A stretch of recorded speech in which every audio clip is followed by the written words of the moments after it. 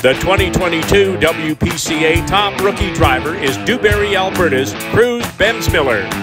Under the tutelage of the famous Bensmiller family as well as Vern Nolan, Cruz made his first show with the WPCA a memorable one by capturing first place day money on night 4 of the Grand Prairie Stampede.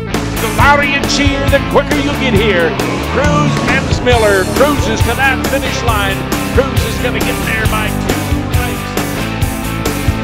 He followed up his maiden performance by finishing in the top 5 for 3 out of 4 nights to qualify for the championship final heat at the Bonneville Chuckwagon Races. Overall, Cruz made 6 top 5 runs throughout the summer to finish up the season in 31st position. Ladies and gentlemen, the future is bright for this 4th generation wagon driver, the 2022 top rookie driver, Cruz Bensmiller.